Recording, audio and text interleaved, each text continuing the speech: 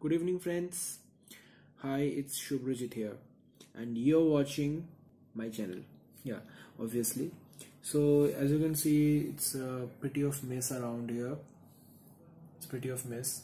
I have my calculator, I have my watch over there, and I have some of the components over there, another breadboard. But it's does not look like a mess, right? So yeah, this is what you guys are waiting for. This is the circuit diagram of a electronic lamp switch. Okay, so before to learn that how to build an electronic clamp switch, you need to know that what is a clamp switch. As the name suggests, an electronic clamp switch is a kind of switch which generates some sort of pulse in the circuit that makes the electronics instruments or some other stuffs to glow. Okay, so what is this? How these electronic pulses are generated? We'll talk about that. And then main thing, the components that you are going to need is given below.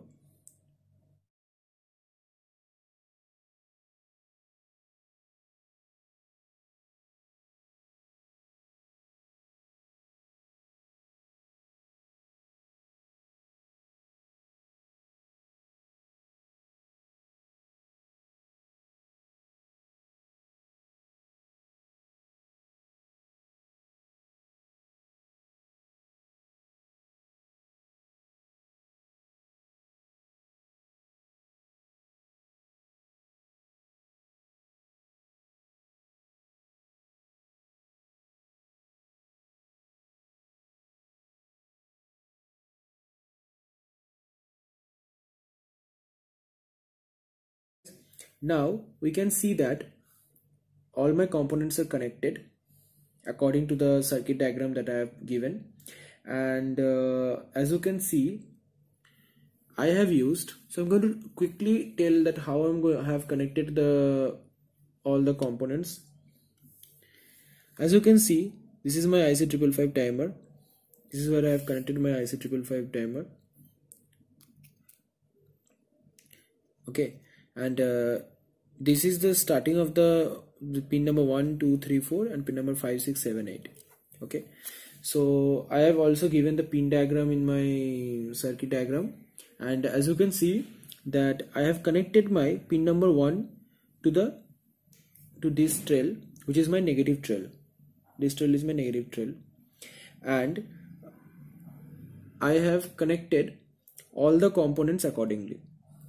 Okay, so if you can see that how I have connected all the components. So here I have connected my transistor. I've given the transistor pin configuration as well, and as you can see, I have connected my pin number 4 and 8 together. Okay, pin number 4 and pin number 8 together, and from this pin number 6 and 7 also I have connected, and I have connected my base of the transistor with a 1 kilo ohm resistor to the positive trail, and 147 kilo ohm resistor. So my mistake, I have connected my collector with 1 kilo ohm resistor with the positive trail, and 147 kilo ohm resistor with the base terminal with this positive trail, and I have connected my emitter to the negative trail. Also, I have connected 100 kilo ohm resistor between my pin number 7 and my pin number 8. This is the 100 kilo ohm resistor, and I've connected 222 kilo ohm resistor to make my 47 kilo ohm resistor, and this is not necessary because I didn't have that, and I made a circuit within 10 minutes. And this one is the actual 1 kilo ohm resistor, and this is on my condenser microphone. All the components are easy to available. It will cost around 60 rupees for you, so value. And this is on my 100 microfarad capacitor. This is one of my 100 microfarad capacitor, and I have connected one diode over here.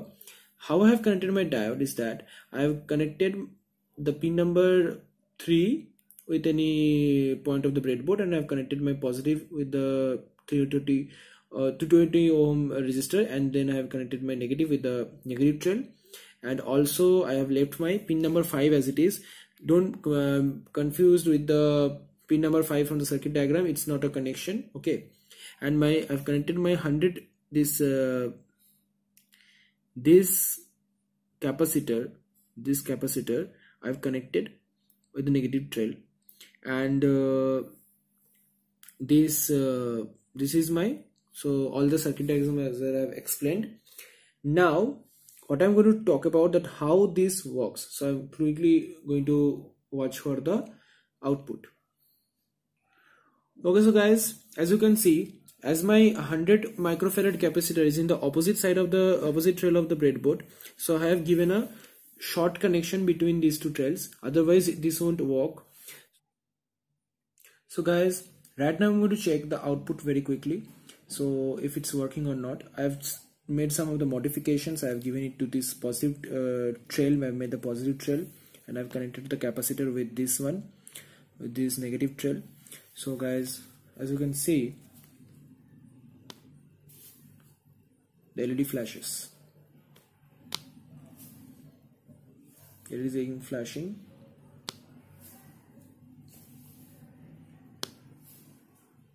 Okay, so what is the logic behind the LED flashing is that this is the for how much time it will be. T equals to 1 into R1 into C1.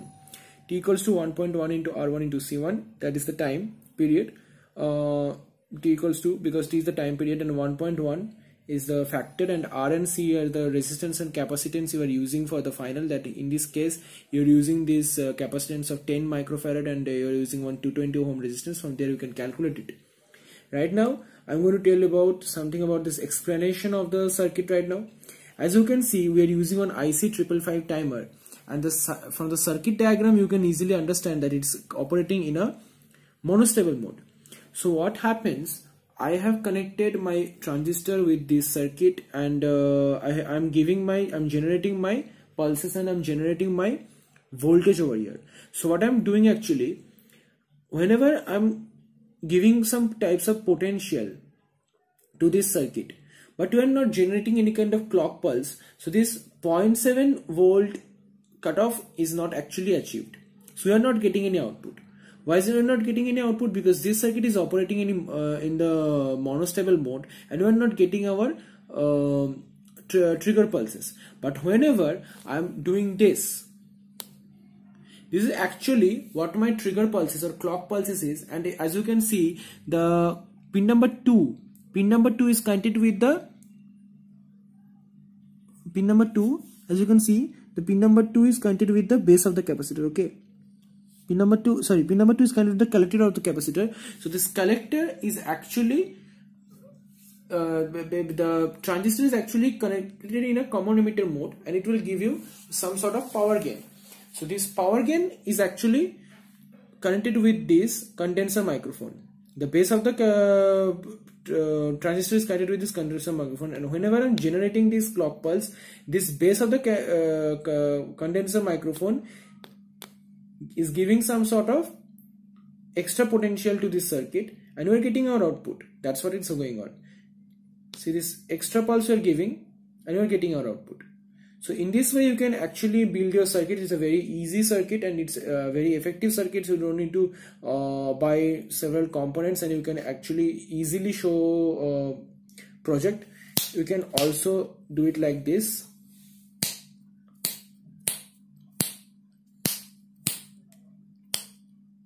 In this case, really sorry, some sorts of problems.